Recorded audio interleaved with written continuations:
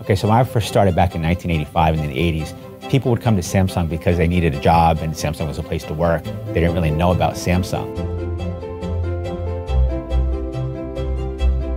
I've been at Samsung for 33 years. About 30 years. I started right out of college in 1985. Though in 1988, we had a lot of hair. The logos were different, our building was different, the way we communicated was different.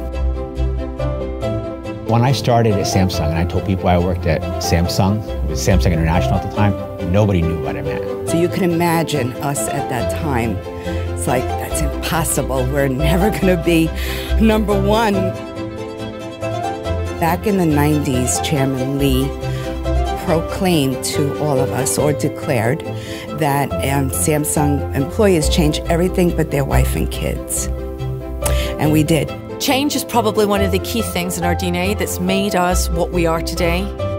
And if you look at it, where we are today, 20,000 employees plus around the U.S., that's significant. We came from certain categories, the #2 or #3 player, to the clear #1 leader, televisions, in appliances, display technologies, #1, 2 in mobile, just being part of this amazing growth. And to become a true brand leader is something that I'm really proud of. We've invested over $30 billion in the United States. Look at how we built Austin. Samsung Austin Semiconductor is one of the largest economic drivers for this community. With Samsung's growth, we've spurred the growth of small businesses here in Austin. We're now manufacturing home appliances in Newberry, South Carolina. You know, as a big company, we're always looking for the next big thing. And so I think innovation is always at the core of whatever we're doing from a technology standpoint. Things like smart home, things like IoT, things like healthcare at home. There are a lot of really, really talented companies that are all working to try and solve these things. I think what makes Samsung unique, we bring products to market that the consumers are not quite yet asking for, but we know that there's pain points in there, and we drive that from a deep understanding of a technology, as well as the consumer insights and their pain points to bring them these great solutions.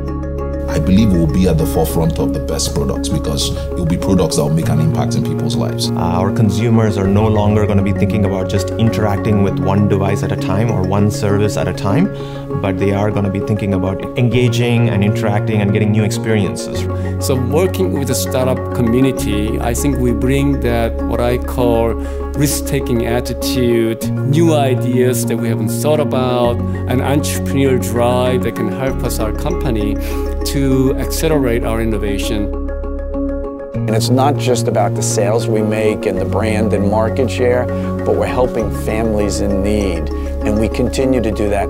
It's really a true commitment, a true expression of our company values to care about those around us and the communities in which we live and work. We look to support our employees, donating to causes or volunteering their time. We look to really be a great citizen of this country. And now, after 40 years here, I think we can look back and say we've benefited a lot of causes and groups, but many more we can do in the future.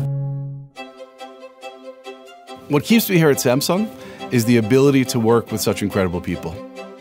Working with inspiring minds and people who are all aligned really makes it a job that I want to work at every day. The people here are the greatest people on earth. We have more passion and compassion than anybody I've ever met. And I think the Samsung culture is quite special.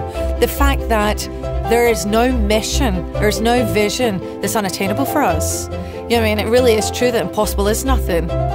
Oftentimes I'm asked, why Samsung? And yes, it's great products, and it's a vision, and it's this DNA, but most importantly, it's the great people we have working here.